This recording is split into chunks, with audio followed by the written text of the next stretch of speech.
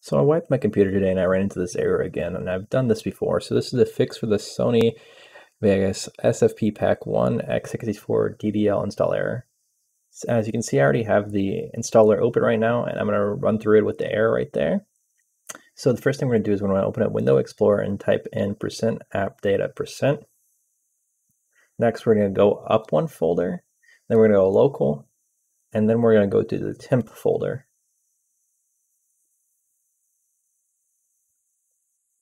And then from here, we're going to find the Sony install.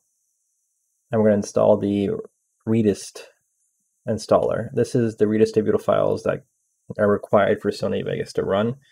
I click no here, but you want to click yes to restart because a restart is required for this to actually take effect. So I'll be right back.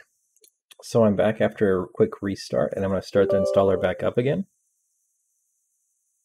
And from here, I'm just going to run through it normally.